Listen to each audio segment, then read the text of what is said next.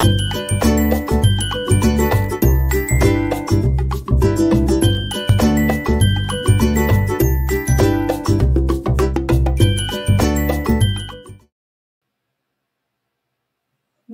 back, everyone. Today we are going to be talking about competitive analysis in food product development. And this is a fun topic. Honestly, I can't stress enough how if you are wanting to be in product development or product innovation, you really want to be out there doing competitive analysis all the time. I have a teenage daughter and she hates going grocery shopping with me. Why? Because I am constantly doing competitive analysis, and part of it is just the intellectual curiosity that I have for the field.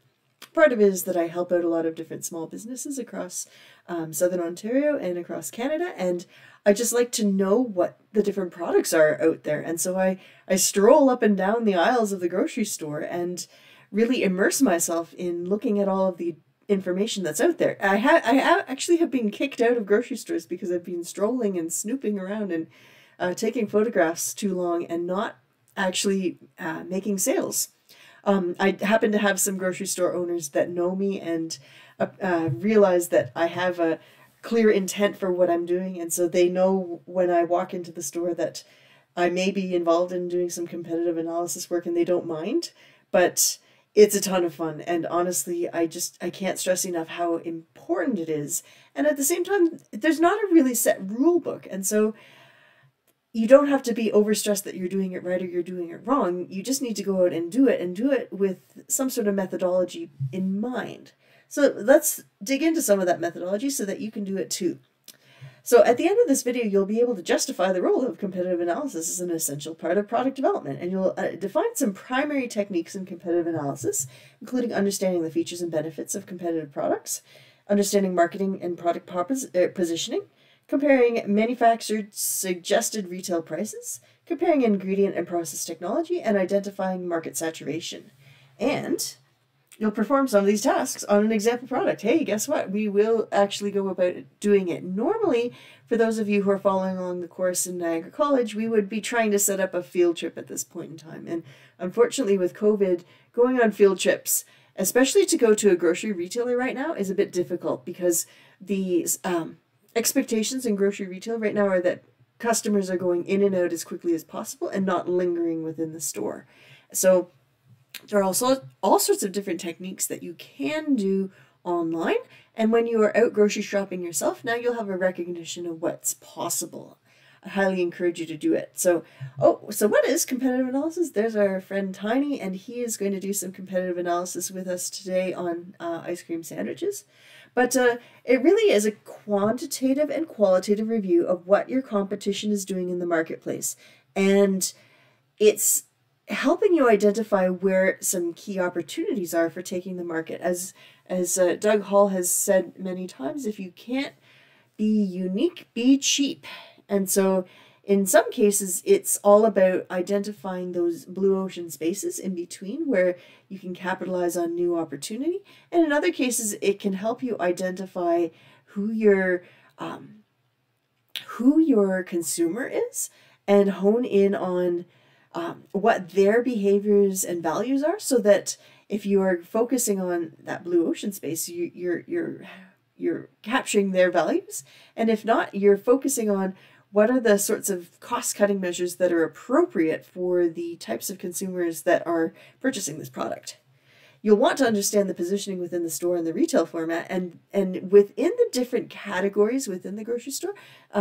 I know those of you who are in the course, I shared with you some resources on category management this week and shared some videos from our friend Peter Chapman at Skew Food on understanding how to work with category managers for placing your product. But you want to know what category your product belongs to and understand the sort of dynamics within that category.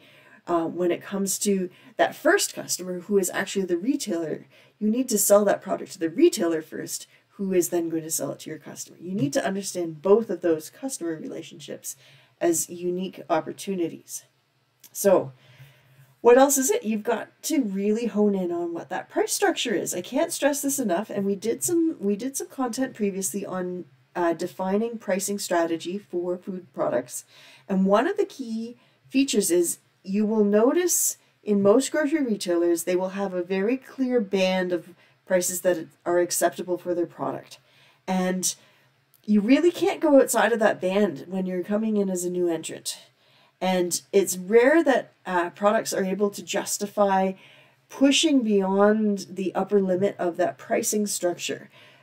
You've got to have some really clearly differentiated features and benefits if you're going to exceed that price structure. And so that's where you've got to be creative in how you're marketing and branding that product to be able to justify it. You can get a lot of intel on ingredients as well. You can, oftentimes I recommend when doing competitive analysis, buy a whole pot of product and take it apart. You can see a lot of the information from reading the ingredient declaration.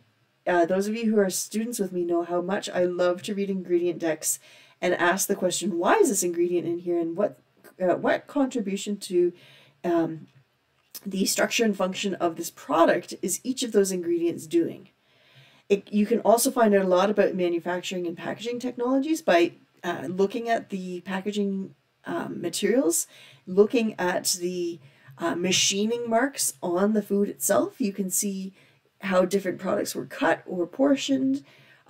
You can weigh the product and see the sorts of variances that are acceptable within that product. You can, in some cases, take it apart piece by piece and figure out what the components are. How much, if you're making an ice cream sandwich, how much of it is cookie? How much of it is chocolate? How much of it is inclusion? How much of it is ice cream?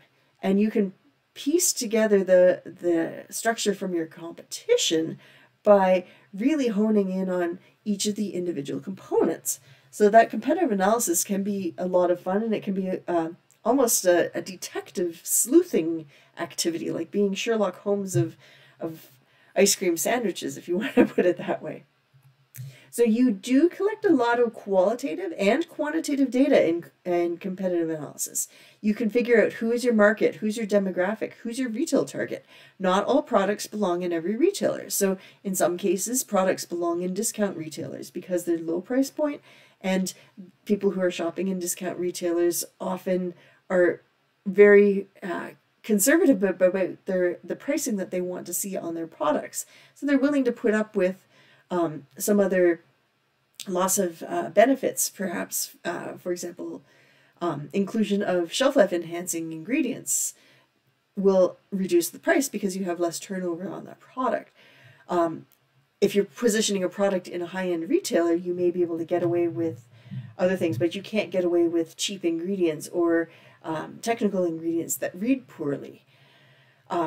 So you need to really hone in on who your demographic is and what your retail target is so that you can understand that.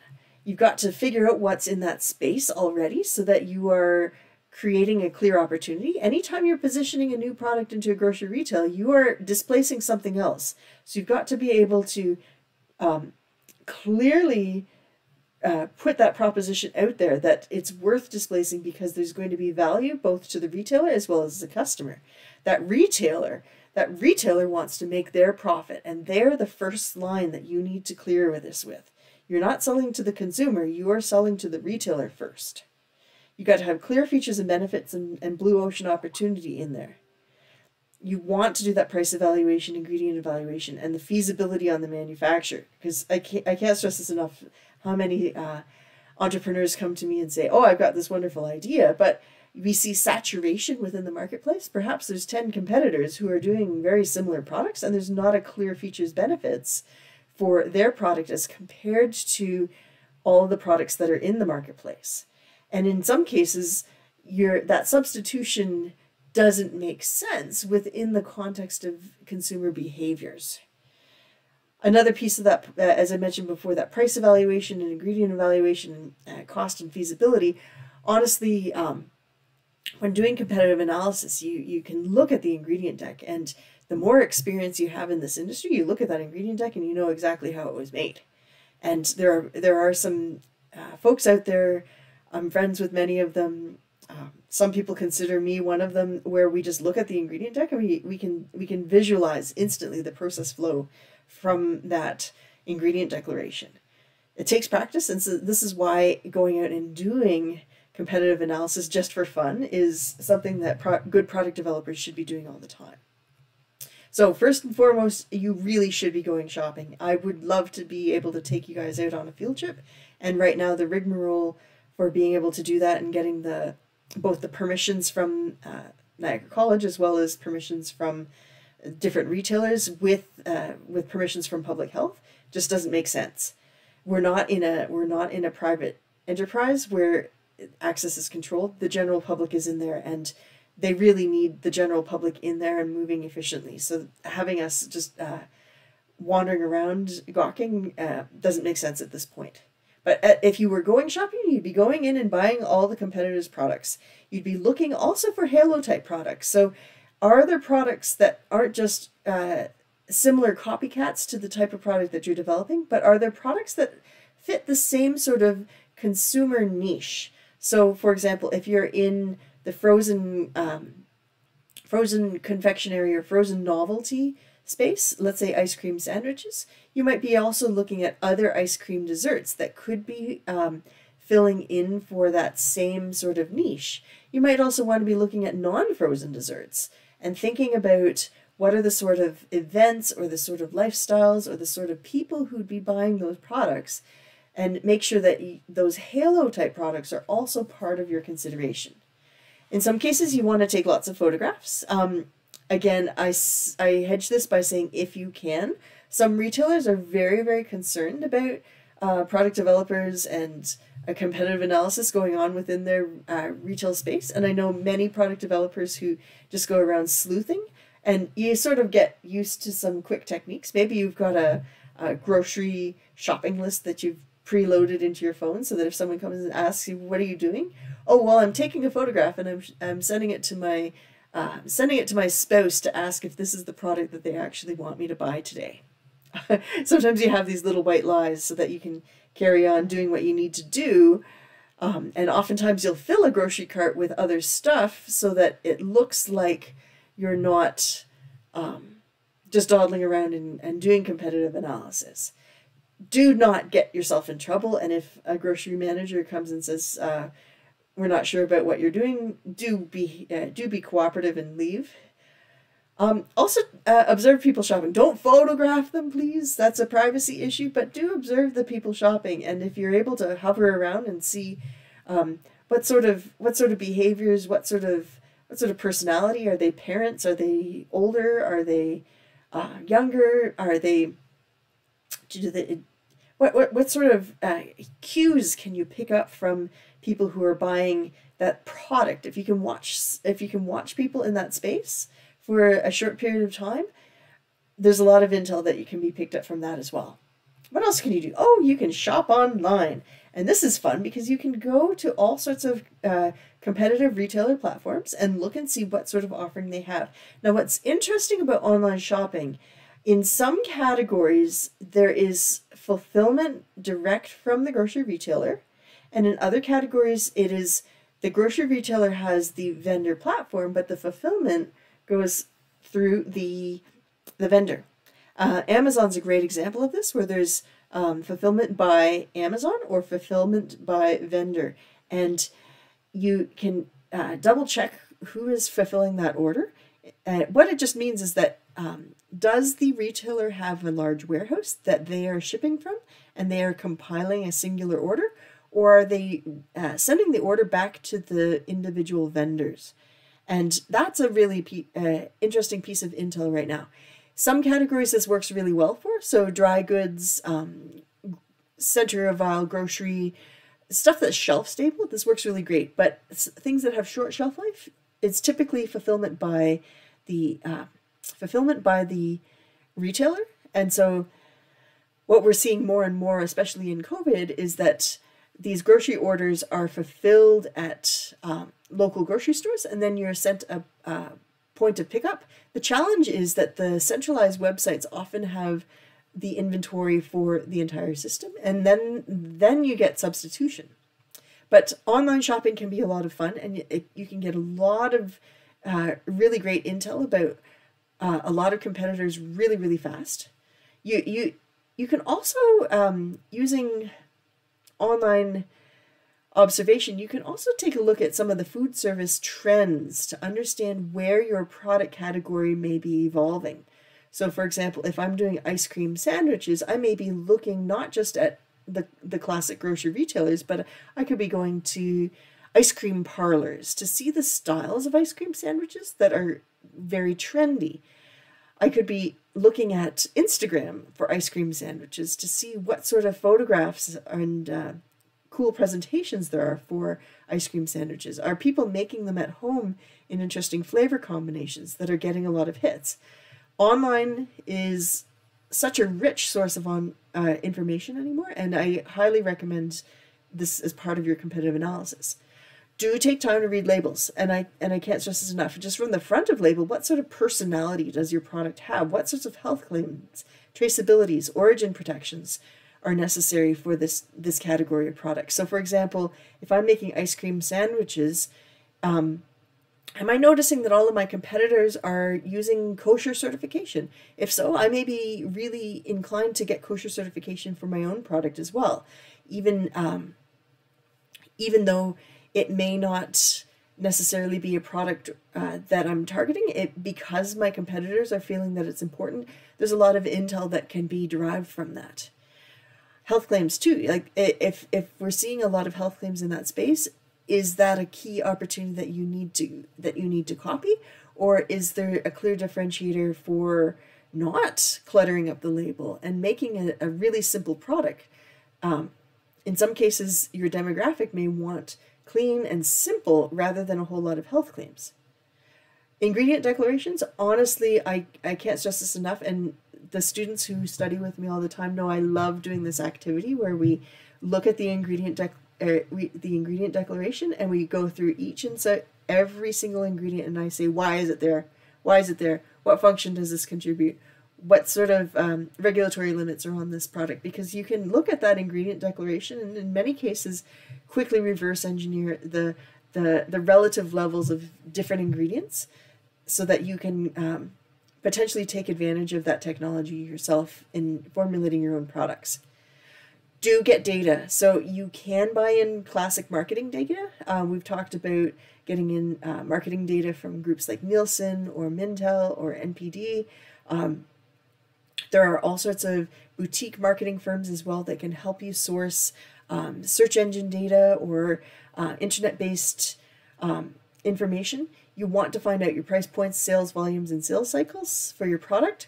Not all products sell uniformly across the year. If I'm selling ice cream sandwiches, my prime marketing time is going to be between May and September because that's the warm period of the year and people are more inclined to be eating ice cream sandwiches during the hot summer season. Ice cream declines a bit in the winter period but has a bit of a peak over holidays where it becomes easy to serve family dessert when having family gatherings and having a lot of eventing going on. Do invest in future forward methodology. So looking at social media comments, website reviews, search engine optimization, you do want to take advantage of all of the sort of data analytics that are possible through the internet. And there are marketing and advertising firms that specialize in tracking these sorts of information. And again, if you're a small business, you can do some of this legwork yourself too. There's nothing stopping you from going on to different competitors' websites and reading their public-facing reviews, and likewise reading the comments back from the company. Oh, let's go and do one. So my friend Tiny, as you saw, he likes to make ice cream sandwiches, and so I just did one of these ice cream sandwich competitive analyses. I went to the grocery store and I took a look at some of the ice cream sandwiches. Something that I'm noticing, you will notice this is at a Food Basics, and the price point that we're seeing for ice cream novelties is ranging in the $3.99 per 4 units to $6.79 for 6 units. What else do we see? Oh, no, I didn't include another picture that I wanted to put in there, but I honed in on some of the ice cream sandwiches and found that in general for the more premium ice cream sandwiches, we're looking at about $1 to $1.50 per unit in a bulk box of typically 4 to 6 per unit. Now, some of the discount brand ice cream sandwiches are going a bit lower, so you could see $4.99, $5.99 for a 12-pack, but it's a discount. It's a much cheaper ice cream. It may not even be ice cream. It may be frozen dairy dessert that doesn't meet the standard of identity for ice cream. And a lower price point on that product, but a much lower quality product. So when I'm thinking of my product, I'm in the premium ice cream sandwich. I'm looking at these sort of ice cream novelties, drumstick cones, better ice cream on a stick sort of competitors in terms of the replacements. I see Oreo sandwiches there too. So what else can I do? I'm going to step out to my webpage here because honestly, I want to jump in and take a look. Here we go. We've got, we can go into some of our competitors. Grocery shopping is going to help us identify who those competitors are. So maybe I'm looking in Loblaws. Here are all these different products that Loblaws has listed on their website. So no name ice cream sandwiches, 24 units, $8.99 on sale. But that you can see it's a discount product. I can jump in here and on my quick view, I can do product details and quickly see it's available for delivery in store and in pickup. Product description, nutrition facts. It does contain ice cream, modified milk ingredients, sugars, glucose, soy, mono, and diglycerides, carob. So it's got a lot of technical ingredients in there. They're not overly concerned about a clean label on this product. They want to have it at a low price point so that it's going to have nice, I said simple, but what I do note is part of the Simple Check program for no name, and as such, it's supposedly got clean label. I don't know if I would agree with that clean label statement there, but according to them, they say this is a simple list of ingredients. It's also got the Canadian dairy, it's got a kosher, and it's made in a peanut-free facility. Hey, guess what? Who's likely buying this product? Price point conscious parents who want a quick snack that they can hand out to kids in a very convenient format. So they can just hand their kid an ice cream sandwich and say, get out of here. So that's fantastic. A lot of intel that we were able to get there really quick. We can, if we want to compare right in here, view product details. This is, let's just compare, 24 no-name ice cream sandwiches. Something else I should know. What's the size of this sandwich? Quick view. Let me jump in here. So it is, what's the size of the sandwich? 24 by 120 mils. So each of them is 120 mils on that product. Let's jump back.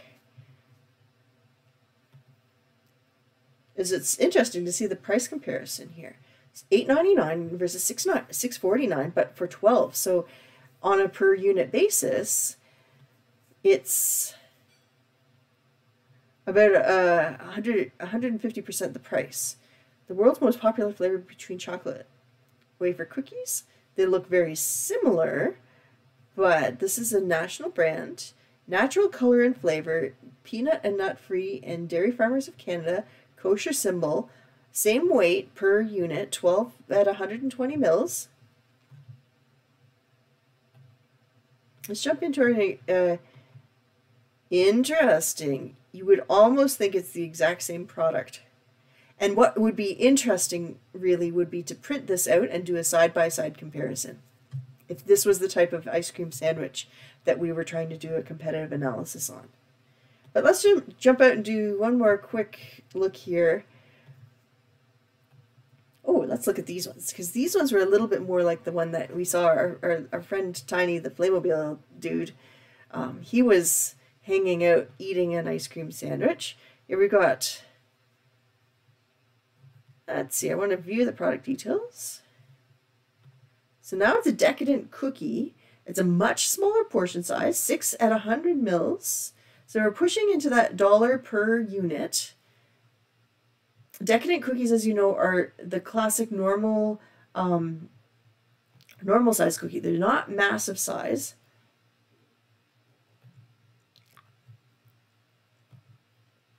So the cookie itself is now the first ingredient, which is interesting. Not the ice cream is the first ingredient. The cookie is the first ingredient.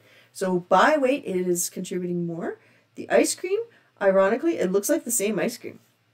It's got the same stabilizer blend in there: glucose, sugar, mono and diglyceride, carabine, gum, cellulose, guar, carrageenan. And honestly, I wouldn't be surprised if it is the same ice cream base. And I wouldn't be surprised if it's the same co-packer that makes all three of them. Just saying. Something that you could quickly tell about the co-packer. Oftentimes co-packers will say, this is the box manufacturer that I need to work with, or here are the glass bottles or the plastic containers that are capable of filling within our filling heads.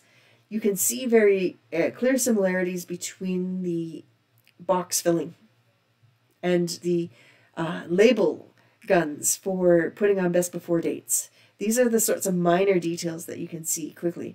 We could carry on doing that, but something that's fun is take a look at the social media feeds. I've jumped into Facebook here and went into Chapman's Ice Cream, and I'm just reading some of the consumer comments because you can quickly pick up on what consumers are feeling, and they are saying that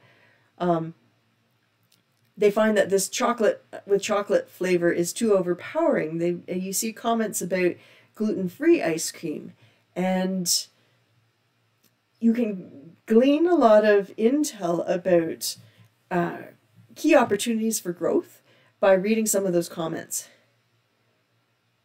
Do go back to the actual manufacturer's web pages because you can find out more about their branding and marketing statements, about their features and benefits that they're trying to promote. And you can find out a lot about the types of ingredients that they're willing to tolerate within their formulations. So I think that's it for doing some competitive analysis. What you would normally do is just line that all up, because once you've lined it up, you are going to be able to do those sorts of SWOT analyses, comparing the different products, or you can do some sort of blue ocean value mapping, and we've done slideshows talking about that earlier on in the semester. So take some time and do that competitive analysis. I wish I could take you to grocery shopping. We will have to grocery shop in our minds together, but have some fun doing this and build out some charts of comparing the different products against your product, and make sure that you've got some clear differentiation why your product is worth positioning within the grocery store. I'll leave you with my friend Dr. W. Edwards Deming. I never met him, but I feel like we would have gotten on great if we met. And his quote for the day is, "We must preserve the power of intrinsic motivation, dignity, cooperation, curiosity, joy in learning that people are born with." And competitive analysis is all about that curiosity and joy in learning. Just go have fun with this, because honestly, if you want to be in product development, this should be a joyful, exciting task to do. Have fun, and we'll talk to you soon.